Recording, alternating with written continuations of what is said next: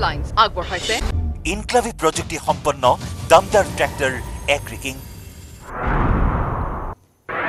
News18 বাতৰি আৰু জনতাৰ ক্ষোভৰ পাছতে বিদ্যুৎ মাচুল বৃদ্ধিৰ সংশোধনী Apdclৰ 300 ইউনিটলৈকে বিদ্যুৎৰ মাচুল বৃদ্ধিৰ সিদ্ধান্ত প্ৰত্যাহাৰ 301 ইউনিটৰ পৰাহে প্ৰযোজ্য হ'ব অতিৰিক্ত মাচুল মহানগৰীৰ নিচামুক্তি কেন্দ্ৰত যুৱকৰ মৃতদেহ উদ্ধাৰক লৈ চাঞ্চল্য পাণ্ডু সদিলা পৰিস্থিত নিচামুক্তি কেন্দ্ৰত ৰহস্যজনক অৱস্থাত উদ্ধাৰ যুৱকজনৰ মৃতদেহ মাত্ৰ 3 দিন পূৰ্বে নিচামুক্তি কেন্দ্ৰলৈ আহিছিল যুৱকজন আৰক্ষীৰ এনকাউণ্টাৰৰ পাছতো মহানগৰীত কমা নাই চিলনী চুৰৰ ৰাজত্ব বৰবাৰীত প্ৰাতঃ ভ্ৰমণলৈ অহা অৱসৰপ্ৰাপ্ত শিক্ষাৰ্থীৰ ডিঙিৰ পৰা 2 দুৰ্বৃত্তই কাঢ়ি নিলে সোণৰ চেইন ঘটনাত আহত ভুক্তভোগী মহিলাগৰাকী বিৰোধী ইণ্ডিয়াত সোমাবলৈ আশা এৰা নাই বদৰুদ্দিন আজমলে এবাৰ নীতিশ কুমাৰক জখলা কৰি ইণ্ডিয়াত এণ্ট্ৰি মৰাৰ ফন্দি আজমলৰ ৰাহুল গান্ধীক বিৰোধী ইণ্ডিয়াৰ এটা মাত্ৰ অংশ বুলিহে মন্তব্য আজমলৰ দ্বিতীয়বাৰৰ বাবে বৰ্ষা বিঘ্নিত বিশ্বকাপৰ ৱাৰ্ম আপ মেচ বৰষুণৰ বাবে ইংলেণ্ড আৰু বাংলাদেশৰ খেল স্থগিত কোলা ডাৱৰে আৱৰি ধৰিছে গুৱাহাটীৰ আকাশ ভাৰত ইংলেণ্ডৰ ৱাৰ্ম আপ মেচ বাতিলৰ আশংকা আৰু 2023 বৰ্ষৰ মেডিচিনৰ নোবেল বঁটা ঘোষণা হাংগেৰীৰ কাটালিন কাৰিকো আৰু আমেৰিকাৰ ৱেষ্টমেনলৈ মেডিচিনৰ নোবেল পেনচিলভেনিয়া বিশ্ববিদ্যালয়ত কোভিড সম্পৰ্কীয় গৱেষণাৰ বাবে 2 বিজ্ঞানীলৈ এই সন্মান News headlines আগবঢ়াইছে ইনক্লাভি প্ৰযুক্তি সম্পন্ন দামদাৰ ট্ৰেক্টৰ এগ্ৰিকিং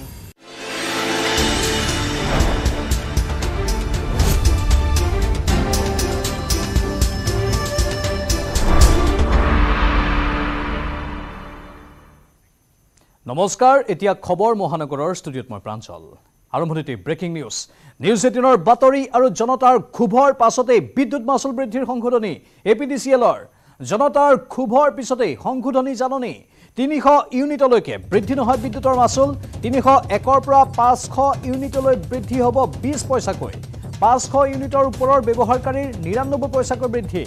ব্যৱসায়িক আৰু ঔদ্যোগিক ক্ষেত্ৰত 59 পইচাকৈ বৃদ্ধি আমি পুনৰবাৰ জনাইছো ধাৰাবাহিক বাতৰি আমি সম্প্ৰচাৰ কৰিছিল বিষয়টো সন্দৰ্ভত আৰু তাৰ পাছতে Apdclয়ে সংশোধনী কৰিছে বিদ্যুৎৰ মাচুল বৃদ্ধিক লৈ যি জাননী পূৰ্বে জাৰি কৰা হৈছিল সেই জাননী সংশোধনী কৰা হৈছে News18 বাতৰি আৰু জনতাৰ ক্ষোভৰ পাছতে বিদ্যুৎ মাচুল বৃদ্ধিৰ সংশোধনী ঘটাইছে Apdcl কৰ্তৃপক্ষই জনতাৰ ক্ষোভৰ পিছতে এই সংশোধনী জাননী 300 ইউনিটলৈকে বিদ্যুৎৰ মাচুল বৃদ্ধি নহয় বুলি কোৱা হৈছে 301ৰ পৰা 500 ইউনিটলৈহে বৃদ্ধি হ'ব 20 পইচাকৈ সমান্তৰালভাৱে 500 ইউনিটৰ ওপৰৰ ব্যৱহাৰকাৰীৰ 99 পইচাকৈ বৃদ্ধি হ'ব ব্যৱসায়িক আৰু ঔদ্যোগিক ক্ষেত্ৰত 59 পইচাকৈ বৃদ্ধিৰ সিদ্ধান্ত লোৱা হৈছে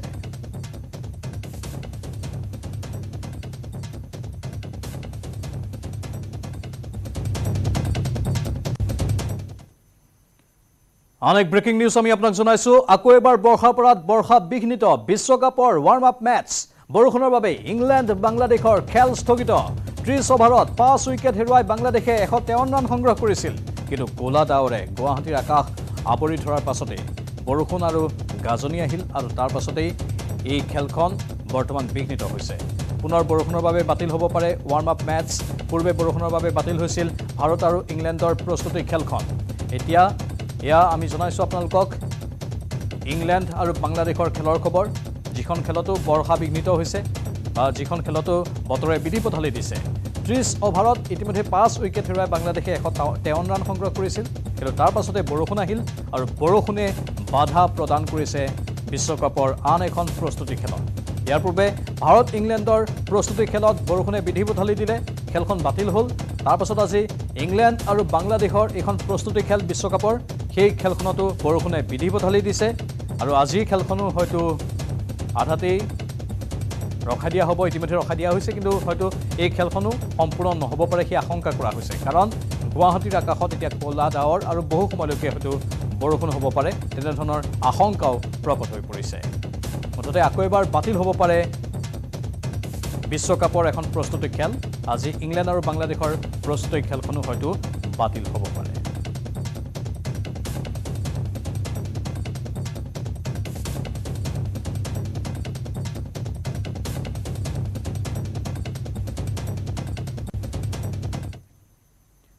মহানগৰীৰ নিচামুক্তি কেন্দ্ৰত পুনৰ যুৱকৰ মৃত্যুৰ খবৰ পাণ্ডু খদিলাপুৰৰ নিচামুক্তি কেন্দ্ৰত অঘটন সংঘটিত হৈছে লাভিং হেণ্ডছ ৱেলনেছ সোসাইটিত চাঞ্চল্যকৰ ঘটনা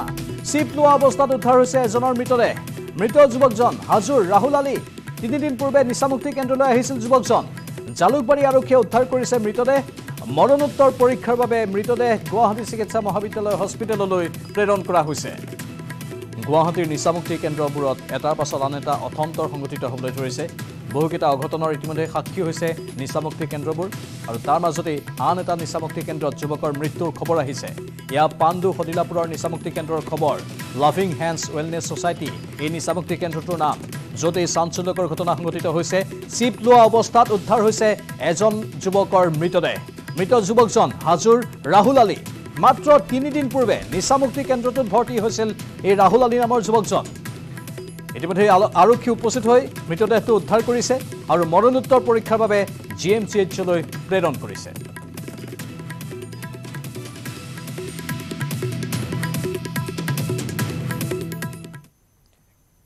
অনেক গুৰুত্বপূৰ্ণ খবৰ 2023 বৰ্ষৰ মেডিচিনৰ নোবেল বঁটা ঘোষণা হাংগেৰীৰ কাটালিন কাৰিকোলৈ মেডিচিনৰ নোবেল সমান্তৰালভাৱে আমেৰিকাৰ ড্ৰু ৱেইচমেনলৈও মেডিচিনৰ নোবেল কোভিড সম্পৰ্কীয় গৱেষণাৰ বাবে 2 বিজ্ঞানীলৈ এই সন্মান mRNA ভেকচিনৰ উদ্ভাৱনৰ বাবে 2 বিজ্ঞানীলৈ নোবেল বঁটা আগবঢ়োৱা হৈছে দুয়োগৰাকীয়ে পেনচিলভেনিয়া বিশ্ববিদ্যালয়ত চলাইছিল গৱেষণা কোভিড কালত পৃথিৱীৰ জনতাই কেনেধৰণৰ দুৰ্ভোগ ভুগিছিল সকলোৱে জানে বা মনত আছে সকলোৰে এই সময়ত mRNA ভেকচিনৰ জৰিয়তে বহু লোকক উদ্ধাৰ কৰিবলৈ সক্ষম হৈছিল এইসকল বিজ্ঞানীয়ে যাৰ বাবে এই বিশেষ দুজন বিজ্ঞানীলৈ নোবেল বঁটা ঘোষণা কৰা হৈছে আমি পুনৰবাৰ জনাইছো 2023 বৰ্ষৰ মেডিচিনৰ নোবেল বঁটা ঘোষণা হাংগেৰীৰ কাটালিন কাৰিকোলৈ মেডিচিনৰ নোবেল সমান্তৰালভাৱে আমেৰিকাৰ ড্ৰু ৱেইচমেনলৈও মেডিচিনৰ নোবেল কোভিড সম্পৰ্কীয় গৱেষণাৰ বাবে 2 বিজ্ঞানীলৈ এই সন্মান আগবঢ়োৱা হৈছে mRNA ভেকচিনৰ উদ্ভাৱনৰ বাবে 2 বিজ্ঞানীলৈ নোবেল বঁটা আগবঢ়োৱা হৈছে দুয়োগৰাকীয়ে পেনচিলভেনিয়া বিশ্ববিদ্যালয়ত গৱেষণা চলাইছিল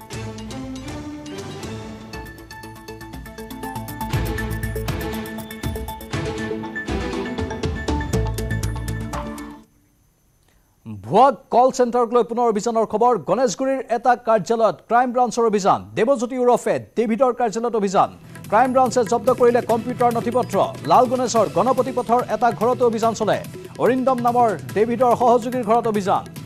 ইতিমধ্যে মহানগৰীৰ কল চেণ্টাৰবোৰে কেনেধৰণৰ দুষ্কাৰ্য সংঘটিত কৰিছে কি আপোনালোকে পূৰ্বৰ বাতৰিসমূহত গম পায় মহানগৰীৰ বহুকেইটা এনে একাংশ কল চেণ্টাৰ আছে যিকেইটা নামতহে কল চেণ্টাৰ কিন্তু তেওঁলোকে প্ৰবঞ্চনা কৰে প্ৰবঞ্চনাৰ জাল মেলে আৰু সেই প্ৰবঞ্চনাৰ জাল মেলাৰ সমগ্ৰ কাৰ্যকলাপত জড়িত কল চেণ্টাৰৰ স্বত্বাধিকাৰী আৰু কৰ্মচাৰীক ইতিমধ্যে আৰক্ষীয়ে কৰায়ত্ব কৰিবলৈ সক্ষম হৈছিল তাৰ মাজতে আন এক ভুৱা কল চেণ্টাৰত অভিযান চলিল গণেশগুৰিৰ এটা কাৰ্যালয়ত ক্ৰাইম ব্ৰাঞ্চে অভিযান চলায় দেৱজ্যোতি উৰফে ডেভিডৰ কাৰ্যালয়ত এবাৰ অভিযান ক্ৰাইম ব্ৰাঞ্চে জব্দ কৰিছে কম্পিউটাৰ নথিপত্ৰ লাল গণেশৰ গণপতি পথৰ এটা ঘৰতো সমান্তৰালভাৱে অভিযান চলায় অৰিন্দম নামৰ ডেভিডৰ সহযোগীৰ ঘৰতো অভিযান চলোৱা হয় উল্লেখযোগ্য যে কল চেণ্টাৰ খুলি বাহিৰৰ বহু উন্নত ৰাষ্ট্ৰৰ লোকক প্ৰবঞ্চনা কৰিছিল এটা চক্ৰই ইয়াৰ পূৰ্বৰ বাতৰিত সেইবোৰ আমি সম্প্ৰচাৰ কৰিছিলোঁ আজি যেটো কল চেণ্টাৰত অভিযান চলোৱা হৈছিল সেই কল চেণ্টাৰটোৰ বিৰুদ্ধেও এনে অভিযোগ আছিল আৰু যাৰ বাবে মহানগৰ আৰক্ষীৰ ক্ৰাইম ব্ৰাঞ্চে তাত অভিযান চলায় আৰু ইতিমধ্যে বহু নথিপত্ৰ জব্দ কৰিবলৈ সক্ষম হৈছে আমাৰ জ্যেষ্ঠ সাংবাদিক ঋত্বিক কৌশিক আছে ফোন লাইনত ঋত্বিক অধিক তথ্য বিচাৰিছো আপোনাৰ পৰা যি সাইবাৰ ক্ৰাইমৰ বিৰুদ্ধে অভিযান সেই অভিযান বৰ্তমান সময়ত অব্যাহত আছে আৰু সেই অভিযানত আজিৰ দিনটো দুটা স্থানত ক্ৰাইম ব্ৰাঞ্চে অভিযান চলাইছিল গণেশগুৰিৰ সুজাতা ভৱনত ক্ৰাইম ব্ৰাঞ্চৰ অভিযান চলাইছিল য'ত এটা এপাৰ্টমেণ্টত কল চেণ্টাৰ চলি থকাৰ তথ্য আছিল কিন্তু সেইটো পৰৱৰ্তী সময়ত যেতিয়া ঘটনাটো সংঘটিত হ'ল ক্ৰাইম ব্ৰাঞ্চে ইয়াত গ্ৰেপ্তাৰ কৰিবলৈ সক্ষম হ'ল তাৰ পিছতে সেইসমূহ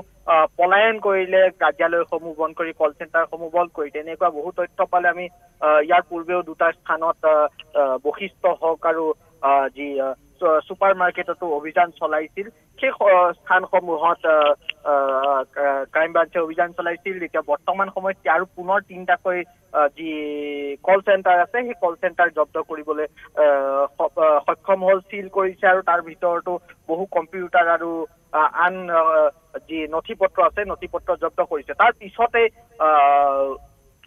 লাল গণেশৰ গণপতি পথ নগৰৰ এটা পথত যি অভিযান চলাইছিল য'ত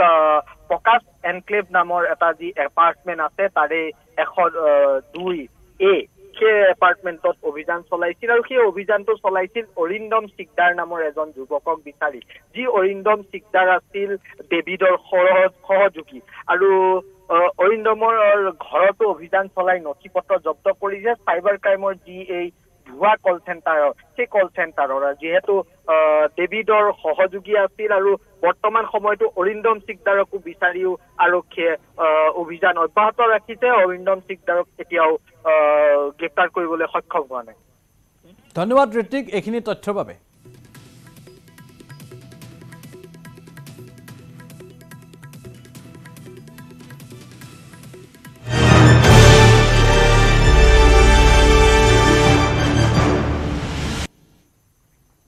পিস্তলধাৰী চিলনিচুৰ মহানগৰীৰ অলিয়ে গলিয়ে ঘূৰিছে এতিয়া পিস্তলধাৰী চিলনিচুৰে যিকোনো প্ৰান্তত সংঘটিত কৰিব পাৰে ভয়ংকৰ দুষ্কাৰ্য ইতিমধ্যে দুষ্কাৰ্য সংঘটিত কৰিছে গুৱাহাটী মহানগৰীত আৰু চিলনিচুৰে সন্ত্ৰাস লীলা চলাইছে মহানগৰীৰ বৰবাৰীৰ ৰংবং পথত এইবাৰ পিস্তল দেখুৱাই দুৰ্বৃত্তই এগৰাকী অৱসৰপ্ৰাপ্ত শিক্ষয়িত্ৰীৰ পৰা কাঢ়ি লৈ গ'ল সোণৰ চেইন ডিঙিত পিন্ধি আছিল সোণৰ চেইনডাল মহিলাগৰাকীয়ে আৰু তাৰ পাছতে মূৰত পিস্তল টোৱাই সোণৰ চেইন কাঢ়ি লৈ উধাও হ'ল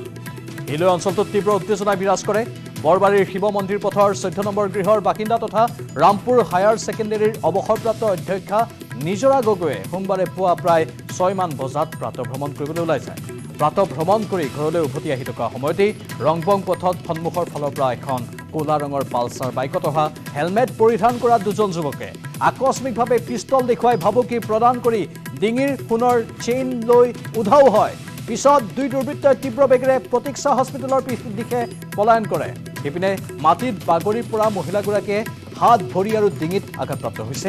ঘটনা সন্দৰ্ভত স্থানীয় ৰাইজে দিছপুৰ আৰক্ষী থানাত খবৰ দিয়ে আৰক্ষীৰ লোক ঘটনাস্থলীত উপস্থিত হৈ তদন্ত আৰম্ভ কৰে যদিও আৰক্ষীয়ে চিলনিচুৰৰ কোনো সুংসূত্ৰ উলিয়াব পৰা নাই ঘটনা সন্দৰ্ভত ভুক্তভোগী নিজৰা গগৈয়ে দিছপুৰ থানাত এখন এজাহাৰ দাখিল কৰিছে উল্লেখযোগ্য যে পূৰ্বতেও একেটা স্থানত কেইবাটাও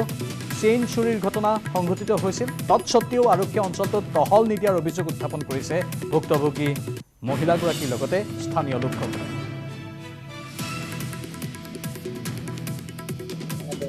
আজি মানে মৰ্ণিং ৱাক কৰিব গৈছিলোঁ 6টা ঘৰৰ পৰা মই ওলাওঁতে 6টা বাজিছে তাৰপিছত মই সেই প্ৰতীক্ষা হস্পিটেলৰ সেইফালে পালোগৈ আৰু প্ৰতীক্ষা হস্পিটেলৰ সন্মুখৰ সোঁহাতে মানে এটা ৰংবং পথ বুলি গলি এটা আছে সেইফালেদি সোমাই আহিছোঁ সোমাই আহি পেলাই অলপ আহোঁতেই মানে ঘটনাটো ঘটিলে মই খোজকাঢ়ি আহি আছোঁ মই দেখিছোঁ মোৰ আগৰ পৰা সন্মুখৰ পৰা দুটা ল'ৰা বাইকত মানে হেলমেট পৰিধান দুইজনে ব্লেক বাইক আহি পেলাই গৈছে পাৰ হৈ গৈ পেলাই মই খোজকাঢ়ি আহি আছোঁ পিছত মই দেখিছোঁ মোৰ পিঠিত কোনোবাই এনেকৈ টানিছে মই ভাবিছিলোঁ যে কোনোবাই কুকুৰতে মোৰ টানিছে নেকি মেখে ধেৰ কুকুৰ এইখিনিতে ঘূৰি ফুৰে মই বুলি কৈ পেলাই মই পৰি গৈ পেলাই এনেকৈ সোঁহাতে পৰিলোঁ ভৰি হাতটো এনেকুৱা হ'ল তাৰপিছত ল'ৰাটোৱে মুঠতে এনেকৈ গৈ ঘূৰি চাইছোঁ দেখিছোঁ ল'ৰাটোৱে মোক এনেকৈ দিছে বন্ধু পিষ্টল কলা ৰঙৰ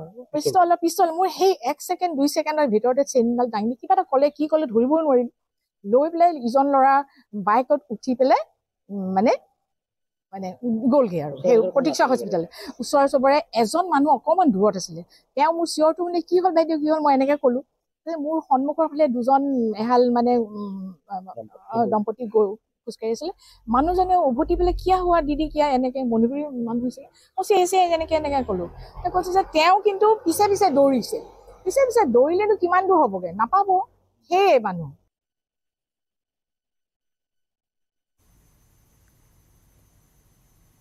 ইয়াৰ মাজতে মহানগৰীৰ বেলতলাত আন এক চাঞ্চল্যকৰ ঘটনা সংঘটিত হৈছে হানি ট্ৰেপিঙৰ সন্দেহত দুই যুৱক যুৱতীক আটক কৰা হৈছে বেগম উপাধিৰ যুৱতীসহ আটক হৈছে ৰাজ কিৰেণ নামৰ যুৱকজন দুয়োৰে মাজত আছিল প্ৰেমৰ সম্পৰ্ক যুৱতীগৰাকীৰ পৰা ৰাজে লৈছিল 5 লাখ টকা যুৱতীগৰাকীক ৰাজে ঘূৰাই দিয়া নাছিল সেই ধন ঘূৰাই নিদিয়াৰ বাবে যুৱতীগৰাকীয়ে আবদ্ধ কৰিছিল ৰাজক আৰক্ষীৰ সন্মুখত ৰাজে স্বীকাৰ কৰিছে এই কথা চাইবাৰ অপৰাধীৰে ৰাজৰ কানেকশ্যন থকাৰ সন্দেহ কৰা হৈছে আৰক্ষীয়ে ৰাজৰ পৰা জব্দ কৰিছে 15খন এটিএম কাৰ্ড জব্দ কৰা এটিএম কাৰ্ড কেইখন আছিল আন লোকৰ নামত ৰাজে বহুবাৰ বিদেশলৈ যোৱাৰো তথ্য লাভ কৰিছে আৰক্ষীয়ে ধৃত ৰাজ কিৰণৰ ঘৰ ৰাজস্থানত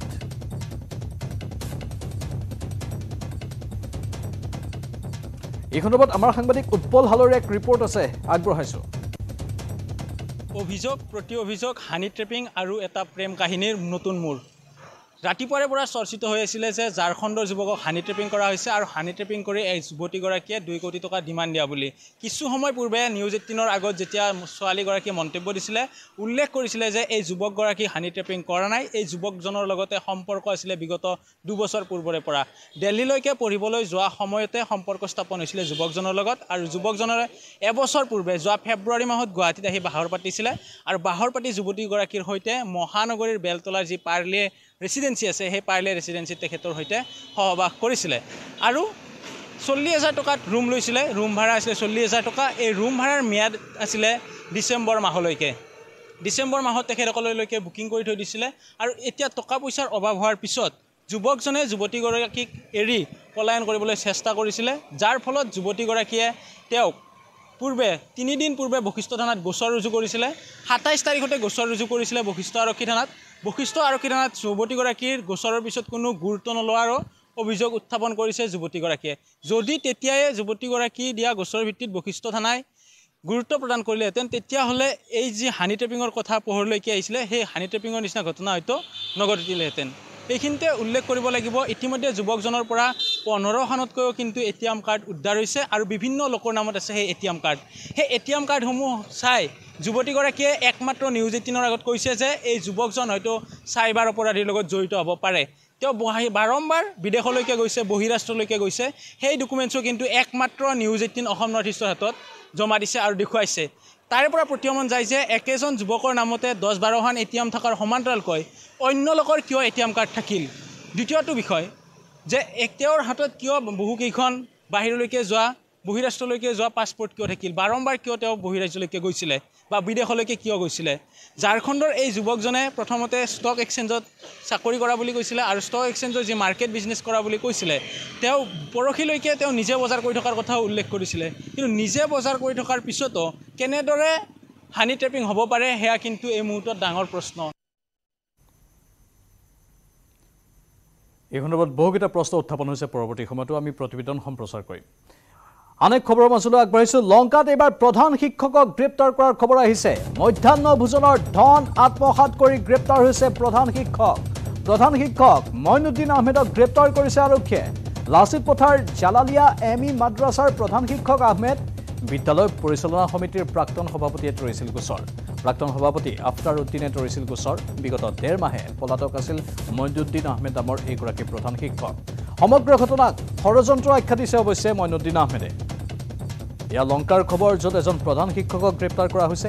মধ্যাহ্ন ভোজনৰ ধন আত্মসাৎ কৰি গ্ৰেপ্তাৰ হৈছে এইগৰাকী প্ৰধান শিক্ষক এতিয়া কমিটিখন পাতিবলৈ গ'লো তেতিয়া মোৰ ওপৰত ডিমাণ্ড আহি গ'ল ডিমাণ্ড নিদিয়াক ডিমাণ্ডটো মই পালন নকৰাত আৰু কমিটিখন ভাঙি দিয়াত মোৰ ওপৰত সিহঁতে মিছা অভিযোগ দি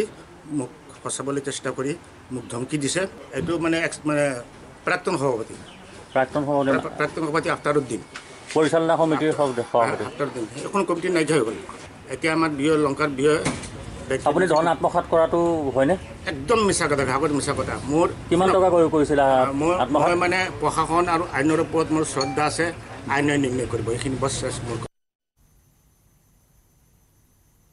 মণিপুৰৰ চুৰাচান্দপুৰত স্তব্ধ জনজীৱন শিক্ষাৰ্থী হত্যাৰ অভিযোগত সন্তানসহ 4 অভিযুক্তৰ গ্ৰেপ্তাৰক কেন্দ্ৰ কৰি চুৰাচান্দপুৰ জিলা বন্ধ ঘোষণা কৰা হৈছে খিলঞ্জীয়া জনজাতীয় নেতা মঞ্চ আৰু জতীয়া ছাত্ৰ সংগঠন লমকাই দেওবাৰৰ নিশাৰ পৰা চুৰাচান্দপুৰ জিলা বন্ধ ঘোষণা কৰাৰ পিছত স্তব্ধ হৈ পৰিছে সাধাৰণ জনজীৱন ঠায়ে ঠায়ে ৰাজপথত বেৰিকেড লগাই পথ বন্ধ কৰি দিয়া হৈছে যান বাহনৰ চলাচল বন্ধ কৰি দিয়া হৈছে অৱশ্যে চলাচল কৰি আছে জৰুৰীকালীন সেৱাৰ বাহনসমূহ ITLF আৰু JSBৰ জতীয়া বন্ধত নিমাওমাও হৈ পৰিছে সমগ্ৰ চুৰাচান্দপুৰ জিলা বন্ধ হৈ পৰিছে বজাৰ সমাৰৰ পৰা আৰম্ভ কৰি চৰকাৰী কাৰ্যালয়লৈ উল্লেখযোগ্য যে জুলাইত 2 মেইতি ছাত্ৰ-ছাত্ৰীক অপহৰণ কৰি হত্যা কৰাৰ অভিযোগত দেওবাৰে চুৰাচান্দপুৰৰ পৰা CBIয়ে 2 কণমানিৰ লগতে মহিলাসহ গ্ৰেপ্তাৰ কৰিছিল 4 অভিযুক্তক ধৃত কুকি ছাত্ৰ সংগঠন লেইমাতা ব্লকৰ সভাপতি সেইমালছম ওৰফে বয়সম হাউকিপ কুকি ছাত্ৰ সংগঠন লেইমাতা ব্লকৰ সম্পাদক পাওমিলনুন হাউকিপ লিংনেইছং হাউকিপ আৰু তিননেইখল 4 অভিযুক্তক গ্ৰেপ্তাৰ কৰি গুৱাহাটীলৈ অনাৰ বিপৰীতে 2 কণমানিক CBIয়ে প্ৰেৰণ কৰিছে শিশু সুৰক্ষা আয়োগলৈ ইপিনে ধৃত লোককেইজনক ৰেহাই কৰি দিয়াৰ দাবীত দেওবাৰে নিশাও চুৰাচান্দপুৰত আৰক্ষী অধীক্ষকৰ কাৰ্যালয় আৰু মিনি সচিবালয়ৰ সন্মুখত মহিলা সমাজে সাব্যস্ত কৰিছিল প্ৰতিবাদ।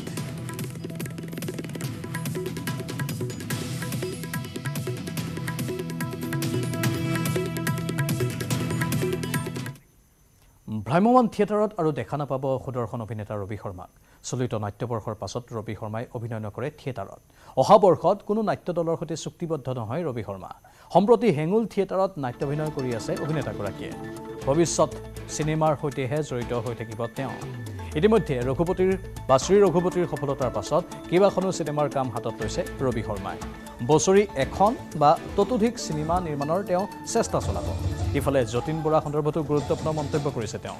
ৰাজনীতিৰ পথাৰৰ পৰা আহি যদি সাংস্কৃতিক জগতৰ সৈতে কোনোবা জড়িত হ'ব বিচাৰে তেন্তে তেওঁৰ অতীতক বাদ দি বৰ্তমানটোক আঁকোৱালি ল'বলৈ অসমৰ ৰাইজক আহ্বান জনায় অসমীয়া বোলছবি জগতৰ সুদৰ্শন অভিনেতাগৰাকীয়ে।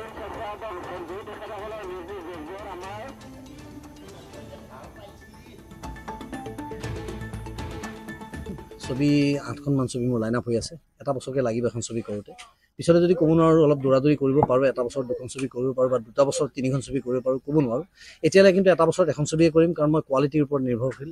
আৰু মই বিচাৰোঁ যাতে মোৰ দৰ্শক হললৈ আহি যিকেইটা পইচা খৰচ কৰে তেওঁলোকে যাতে তাৰ মূল্যটো হাতত হাঁহি মুখত লৈ গুচি যায়গৈ। মই আৰু নোৱাৰিম কাৰণ মোৰ ল'ৰা ছোৱালীকেইটা ডাঙৰ হৈ আহিছে। মই এতিয়া তাত সময় দিব লাগে আৰু এতিয়া মোৰ 52 বছৰ বয়সত মানুহে মোৰ পৰা যিটো আশা কৰে যে এতিয়াও মই জপিয়াজপি কৰি ফাইট কৰিব লাগে, সেইটো কৰিবলৈ অলপ অসুবিধা পাওঁ মই এতিয়া। গতিকে সদায় কৰি থকাটো এটা ৰিস্ক হয়, নিজকে অলপ বচাব লাগে। এতিয়া আমাৰ আচাৰ হোৱাৰ সময়, গতিকে আমি নিজকে তেল চেল দি ৰদাই ৰাখিব লাগিব। যদি বেছি আমি উলিয়াই থাকোঁ ভাৱ ভেঁকুৰ ধৰিব। এই বছৰে শেষ নেকি আপোনাৰ? মোৰ ঈশ্বৰৰ ইচ্ছা কোনো ক'ব নোৱাৰে, কিন্তু মোৰ ইচ্ছা এই বছৰে শেষ। এজন অভিনেতা যদি ভাল অভিনেতা হয় তেওঁৰ ব্যক্তিগত জীৱনটো বেছি খুচুৰা খুচুৰি কৰি থাকি লাভ নাই। তেওঁ সাংস্কৃতিক ক্ষেত্ৰখনত তেওঁ কাম কৰিব, গতিকে তেওঁ সেইটো সুবিধাও দিব নালাগে। তেওঁ এইটো বুজিব নালাগে যে মই ৰাজনীতিত গ'লেই যে মই জয় মই হৈ যাব কাৰণ মই এজন অভিনেতা, তেওঁকো সেইটোত পাত্তা দিব নালাগে। ঠিক তেনেকৈ তেওঁ যে ব্যক্তিগতভাৱে যেতিয়া চিনেমা কৰি থাকে তেওঁক চিনেমাখনেই চাব লাগে আৰু চিনেমা চবৰে চলিব লাগিব। প্ৰাকৃতিক আৰু ঐতিহাসিক সমল প্ৰাচুৰ্যৰে ভৰি থকা কলিয়াবৰৰ পৰ্যটন ক্ষেত্ৰলৈ আশাৰ সঞ্চাৰ কঢ়িয়াই আহিছে ৰাজ্য চৰকাৰে। পৰ্যটকে উপভোগ কৰিব পাৰিব ব্ৰহ্মপুত্ৰ নৈৰ নান্দনিক সৌন্দৰ্য।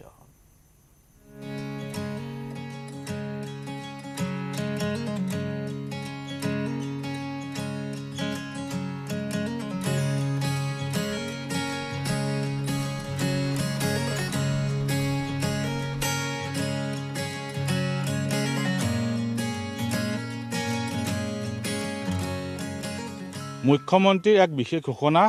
শিলঘাটৰ পৰা বিশ্বনাথ ঘাটলৈ চলিব এক বিশেষ জাহাজ। মুখ্যমন্ত্ৰীয়ে ঘোষণা কৰিছে যে শিলঘাটৰ এই জাহাজ ঘাটৰ পৰা বিশ্বনাথ ঘাটলৈ এখন জাহাজ চলিব, যি জাহাজেৰে পৰ্যটকক এই নদীৰ পথৰে নদীৰ সুন্দৰ দৃশ্য দেখুওৱা হ'ব, কাজিৰঙাৰ দৃশ্য দেখুওৱা হ'ব আৰু ইয়াত এখন কেটামেৰেন জাহাজ চলিব, যিখন জাহাজ আভ্যন্তৰীণ জল পৰিবহণ বিভাগৰ তৰফৰ পৰা আগবঢ়োৱা হৈছে আৰু পৰ্যটক বিভাগে এই জাহাজৰে শিলঘাটৰ পৰা বিশ্বনাথ ঘাটলৈ পৰ্যটকক নিব। তাৰ লগতে কাজিৰঙাৰ যি নৈসৰ্গিক পৰিৱেশ, নৈসৰ্গিক দৃশ্য সেয়া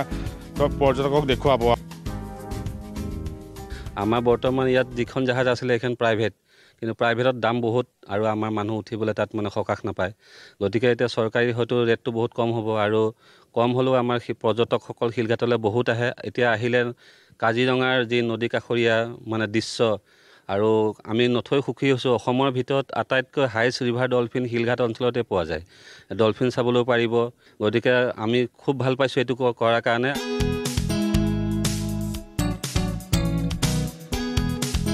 ইয়াত দীৰ্ঘদিন ধৰি গৰাখহনীয়া হৈ আছে, ব্ৰহ্মপুত্ৰৰ গৰাখহনীয়াই ইয়াৰ মাটি লৈ গৈছে। কিন্তু এই জাহাজখন দিয়াৰ লগতে যদি এই জাহাজ ঘাটটোৰ কিছু গাইড বান্ধৰ কথা উল্লেখ কৰি থাকে স্থানীয় গাইড বান্ধ দি পেলাই যদি জাহাজ ঘাটটো সুৰক্ষা প্ৰদান কৰে, তেতিয়াহে সেই যি জাহাজ দিয়া ঘোষণা কৰিছে সেই দিশটো ফলপ্ৰসূ হ'ব। শিলঘাটৰ যি নদী ঘাট, এই নদীৰ বুকুত যাতে যা নাযায় তাৰ সমান্তৰালকৈ চৰকাৰে যি জাহাজ দিয়া ঘোষণা কৰিছে কেটামেৰেন জাহাজ, সেই জাহাজ দিয়াৰ লগে লগে কিন্তু কলিয়াবৰৰ পৰ্যটন দিশটো কিছু উন্নত হ'ব আৰু এই জাহাজ ঘাটৰ পৰাই কাজিৰঙাৰ অপৰূপ সৌন্দৰ্য, নদীৰ অপৰূপ সৌন্দৰ্য আৰু শিলঘাটেই মূল কেন্দ্ৰ, য'ত ইয়াত স্থায়ীভাৱে ৰিভাৰ ডলফিন থাকে আৰু সেই দৃশ্যও পৰ্যটকে উপভোগ কৰিব পাৰিব।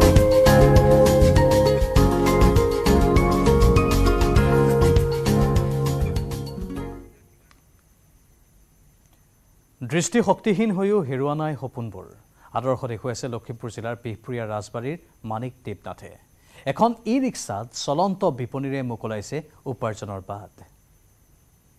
ফুলদাৰ বিভিন্ন বাহৰ বজাৰখন মাবনীসকলে আগবাঢ়ি আহক আমাৰ এইখন প্ৰচাৰ কেন্দ্ৰত আহক আহক মাবনীসকলে আগবাঢ়ি চালক আমাৰ এই বাহৰে বজাৰখন জীয়াই থকাৰ সংগ্ৰামত ব্ৰতী হৈ থকা এগৰাকী দিব্যাংগ লোকক আজি মই আমাৰ দৰ্শকসকলক চিনাকি কৰিবলৈ লৈছোঁ আৰু সেই লোকজনে কেনেকৈ এখন চলন্ত দোকান লৈ ফুৰে মই প্ৰথমে তাৰ দৃশ্য দেখুৱাই দিব বিচাৰিছোঁ এখন ই ৰিক্সাত এনেদৰে বাঁহৰ যিবিলাক সামগ্ৰী গাঁৱে গাঁৱে বিক্ৰী কৰি থাকে আৰু বিক্ৰী কৰি জীৱন নিৰ্বাহ কৰি আছে এজন দিব্যাংগ লোকে আৰু মানিক দেৱনাথে যিবিলাক সামগ্ৰী বাঁহৰ সামগ্ৰী ৰাইজৰ মাজলৈ লৈ আহে অত্যন্ত জনপ্ৰিয় যদি মোৰ সহযোগী সহায় কৰে তেতিয়াহ'লে মই ওচৰৰ পৰা দেখুৱাবলৈ অনুৰোধ জনাম যে খৰাহী পাচি বা বাঁহৰ ডলা খালৈ হুৰা বা বিভিন্ন ধৰণৰ বাঁহৰ সকলোবিধ সামগ্ৰী এই মানিক দেৱনাথে ৰাইজৰ মাজলৈ লৈ আহে এখন ই ৰিক্সাত মই কথা পতাৰ যত্ন কৰিম মানিক দেৱনাথৰ লগত প্ৰথমে আপোনাক এটা কথাই স্বীকাৰ কৰিছোঁ যে আপুনি জীয়াই থকাৰ যি সংগ্ৰামত ব্ৰতী হৈ আছে আৰু কৃতকাৰ্য হৈছে কেনেকুৱা লাভালাভ কেনেকুৱা এনেকৈ চলিবলৈ হয়নে এইটো ব্যৱসায় কৰি এইখনে চলাই আছোঁ ল'ৰা ছোৱালী দুটাক আৰু ধৰক এতিয়া বহি থাকিলে গাটো বেয়া লাগে চলিবলৈ কষ্ট হয় সেইটো কাৰণে আমি চলি আছোঁ আজিলৈকে মই ঔষধ পাতি খোৱা নাই আপোনাৰ ঘৰত মানুহ কিমান আপুনি আৰু ল'ৰা দুজন আছে ছোৱালী দুজন বিয়া দিলোঁ হয় হয় ল'ৰা দুজনে কি কৰে ল'ৰা ডাঙৰজনে M.Com পাছ কৰিলে এতিয়াও চাকৰি পোৱা নাই সৰুজনে হাই ছেকেণ্ডেৰী দিলে অলপ বেয়া হৈছে মানে ঘৰত কাম কৰা মানুহ কেৱল আপুনিয়ে নেকি এতিয়া আমি আছোঁ বৰ্তমান এতিয়াও ল'ৰা ছোৱালী কৰিবলৈ হোৱা নাই পঢ়ি আছে এইবিলাক আপুনি নিজে প্ৰস্তুত কৰিব পাৰে নে বেলেগৰ পৰা কিনে ধনৰ তাৰাত মোৰ শ্বিলঙৰ পৰা মাল আহে কামপুৰৰ পৰা আহে এমৰ বগীনদীৰ পৰা আহে এই নানান জাগাৰ পৰা মোৰ মাল আহে কেতিয়াৰ পৰা কেনেকৈ আপুনি আজি 6 বছৰ হ'ল মোৰ মূৰত অলপ জটা আছিলে জটাটো কাটি দিয়াৰ পিছত মোৰ এই চকুৰে নেতাকা হৈছিল আৰু আকৌ ব্যৱসায়ৰ কথা সোধোঁ আপোনাৰ নিচিনা আৰু যথেষ্ট এনেকুৱা প্ৰত্যাহ্বান থকা লোক আছে পইচা পাতি ইত্যাদি হিচাপ পত্ৰ আপুনি ব্যৱসায়ত কেনেকৈ কৰে আমাক লগৰীয়াজনে দেখাই দিব লাগিব 5 টকীয়া কোনখন মই চিনি পাম 2 টকীয়া কোনখন মই ধৰিলে গম পাম 1 টকীয়া কোনখন সেইখন মই ধৰিলে গম পাম আপোনালোকৰ আশীৰ্বাদে তেনেকুৱা মই হিচাপত চলি আছোঁ বা ভগৱান চলাই আছে আচলতে শলাগ ল'বলগীয়াই নহয় মানিক দেৱনাথৰ পৰা শিকিবলগীয়া আছে মানিক দেৱনাথক সহায় কৰি আছে এইগৰাকী ই ৰিক্সাখন তোমাৰ নেকি এখন হয় কেনেকুৱা মানুহজনৰ লগত বিভিন্ন গাঁৱলৈ যোৱা সহায় সাৰথি কৰি দিয়া ৰাইজে কেনেকৈ ভাবে কি ভাবে লয় ৰাইজে ভালেই পায় নাই আমাৰ যোনবিলাক ভণ্টি আছে দাদাসকল আছে সেইবিলাক মানে লগত মানে ভালেই আচৰণ ব্যৱহাৰ কৰে ভালেই লাগে ধৰক গোটেই দিনটো মানে ঘূৰিলে আৰু ৰাতিপুৱা 8টামান বজাত ওলাই আহিলে গোটেই দিনটো মানে কোনফালে গুচি যায় মানে গমেই নাপাওঁ বিক্ৰী বাটা কেনেকুৱা ভালেই হয় ন বিভিন্ন বাহৰ বজাৰখন মাবনীসকলে আগবাঢ়ি আহক আমাৰ এইখন প্ৰচাৰ কেন্দ্ৰত আহক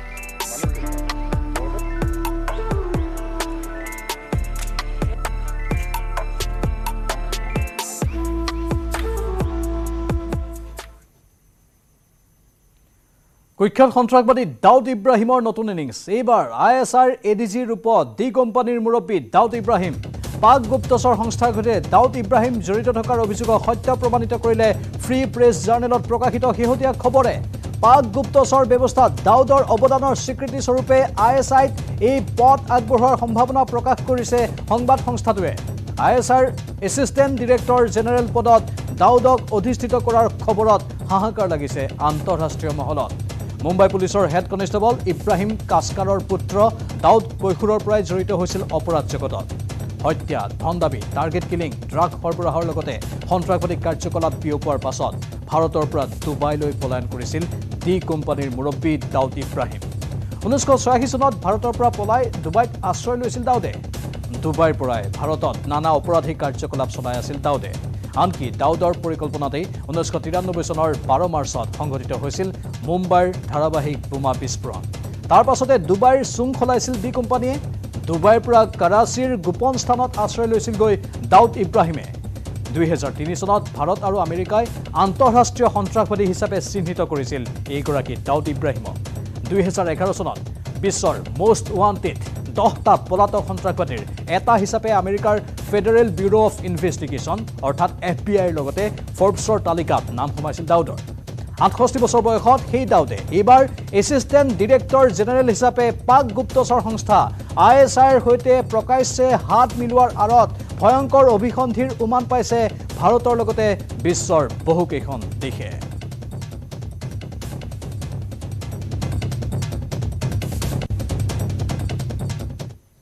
এবাৰ গুৱাহাটী নহয় আজমেৰৰ ৰামগঞ্জত চিলনী চোৰৰ সন্ত্ৰাস চিলনী চোৰে নিলে 2.5 তোলাৰ সোণৰ চেইন এগৰাকী মহিলাৰ ডিঙিৰ পৰা 2.5 তোলাৰ সোণৰ চেইন থপিয়াই উধাও বাইকত অহা 2 চিলনী চোৰ শনি মন্দিৰ দৰ্শন কৰিবলৈ অহাৰ সময়তে শান্তা কুমাৰী নামৰ মহিলাগৰাকীৰ পৰা চোৰে থপিয়াই নিলে 2.5 তোলাৰ এই সোণৰ চেইন সমগ্ৰ দৃশ্যবন্দী হৈছে CCTV কেমেৰাত ঘটনা সন্দৰ্ভত ভুক্তভোগী মহিলাগৰাকীয়ে আৰক্ষী থানাত দাখিল কৰিছে এজাহাৰ এই দৃশ্য আমি দেখুৱাইছো এয়া হৈছে আজমেৰৰ দৃশ্য এইকেইদিন আমি গুৱাহাটী মহানগৰীত চোৰৰ টিঘিলঘিলনিৰ খবৰ জনাই আছো কিন্তু তাৰ মাজতে ভাৰতবৰ্ষৰ আন প্ৰান্তৰ আজমেৰতো এনেধৰণে চিলনী চোৰে সন্ত্ৰাসলীলা চলাইছে এয়া আজমেৰৰ ৰামগঞ্জত চিলনী চোৰৰ সন্ত্ৰাসলীলা চিলনী চোৰে নিলে 2.5 তোলাৰ সোণৰ চেইন এগৰাকী মহিলাৰ ডিঙিৰ পৰা 2.5 তোলাৰ সোণৰ চেইন থপিয়াই উধাও হ'ল বাইকত অহা এই 2 চিলনী চোৰ সেই CCTV ফুটেজবোৰ আমি পুনৰ আপোনালোকক দেখুৱাইছো কেনেধৰণে এই চুৰি কাৰ্য সংঘটিত হৈছিল আপোনালোকে CCTV ফুটেজবোৰ দেখাৰ পাছত স্বাভাৱিকতেই অনুমান কৰিব পাৰিছে মুঠতে দুৰ্বৃত্তৰ টিঘিলঘিলনি এতিয়া ভাৰতৰ প্ৰায় প্ৰতিখন চহৰতেই বৃদ্ধি পাইছে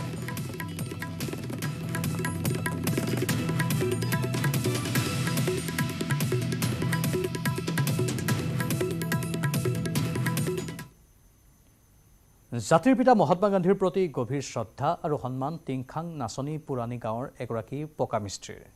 দিন হাজিৰা কৰি পোৱা টকাৰে নিজ হাতেৰে নিৰ্মাণ কৰিলে গান্ধীৰ প্ৰতিমূৰ্তি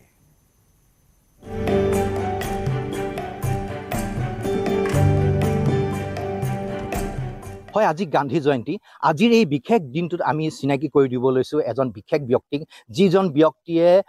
পকা মিস্ত্ৰী কৰি পোৱা টকাৰে দিন হাজিৰা কৰি পোৱা টকাৰে একক প্ৰচেষ্টাৰে এটা প্ৰতিমূৰ্তি নিৰ্মাণ কৰি উলিয়াইছে লোহাৰ ৰড সিমেন্ট আৰু বালিৰে সুন্দৰভাৱে নিৰ্মাণ কৰা হৈছে গান্ধীৰ প্ৰতিমূৰ্তি আৰু সম্পূৰ্ণ একক প্ৰচেষ্টাৰে আৰু কোনো কাৰিকৰী শিক্ষা নাই প্ৰতিমূৰ্তি নিৰ্মাণৰ ক্ষেত্ৰত তৎসত্ত্বেও গান্ধীৰ প্ৰতি যি অগাধ শ্ৰদ্ধা সেই অগাধ শ্ৰদ্ধাৰ প্ৰতিফলন ঘটিছে এই কৰ্মৰ যোগেদি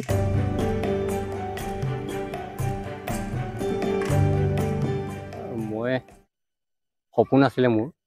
কিন্তু তেওঁৰ দেশখন স্বাধীন কৰাৰ কাৰণে যদি স্বাধীন নকৰিলে হ'লে তেওঁ কি হ'লহেঁতেন এই দেশখন আজিও মই সেই ভাবি পেলাই তেওঁ প্ৰতিমূৰ্তিটো আজিও জীয়াই থাকক স্মৃতি জীয়াই থাকক সেইবুলিয়ে মই নিজৰ টকা পইচাৰে নিজৰ হাজিৰা কৰি আজি 2 টকা ইনকম হয় তাই খৰচ কৰি আৰু এনেকৈ নিজে বনোৱা হৈছে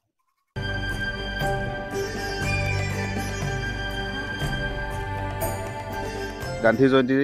দিনটোত আমি জনাব বিচাৰিছোঁ অসম চৰকাৰৰ কেবিনেট মন্ত্ৰী তথা টিংখাং সমষ্টিৰ বিধায়ক বিমল বৰা ডাঙৰীয়াক অনুৰোধ জনাব বিচাৰিছোঁ যাতে এই মূৰ্তিভাগ কোনোবা ধৰ ৰাজহুৱা থানত তেখেতে যাতে সংৰক্ষণৰ ব্যৱস্থা কৰে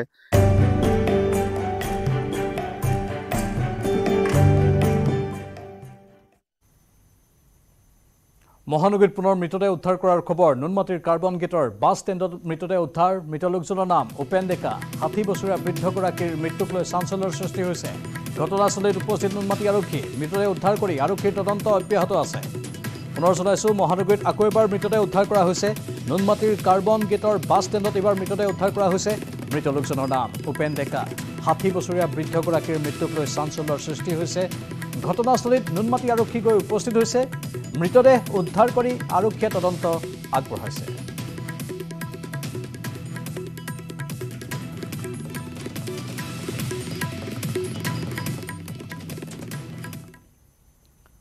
বিহাৰত জাতিভিত্তিক জৰীপ সম্পন্ন কৰাৰ খবৰ জৰীপ অনুসৰি OBC 27.12% আছে বিহাৰত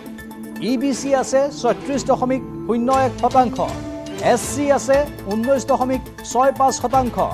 ST আছে 1.68% আৰু সাধাৰণ শ্ৰেণী আছে 15.52%। উল্লেখযোগ্য যে বিহাৰৰ মুঠ জনসংখ্যা হৈছে 13,07,25,310 গৰাকী। জানুৱাৰীৰ পৰা এই জৰীপ চলোৱা হৈছিল। গান্ধী জয়ন্তীৰ দিনটোতেই এই জৰীপৰ তথ্য আনুষ্ঠানিকভাৱে প্ৰকাশ কৰা হৈছে। আমি পুনৰবাৰ জনাইছো এয়া বিহাৰৰ জাতিভিত্তিক জৰীপৰ খবৰ জৰীপ অনুসৰি OBC 27.12% আছে EBC আছে 36.01% SC আছে 19.65% ST আছে 1.68% সাধাৰণ শ্ৰেণী আছে 15.52%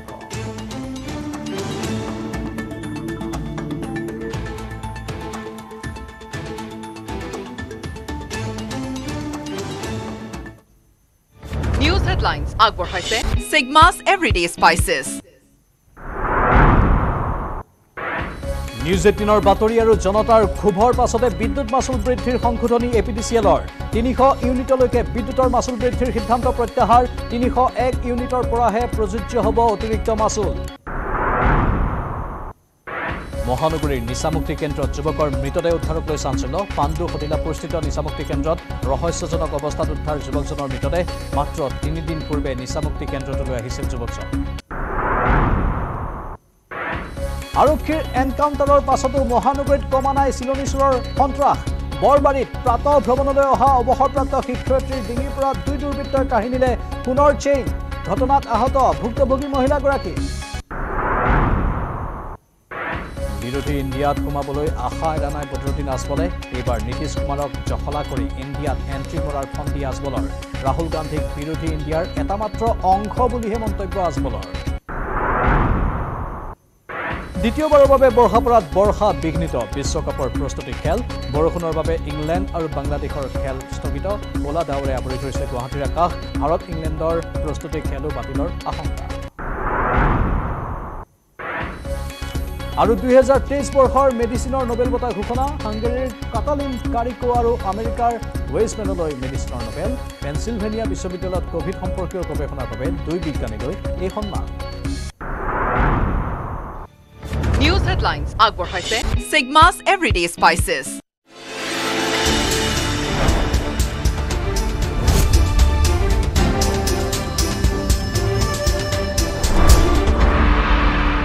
বাতৰিয়া বৃদ্ধি পায়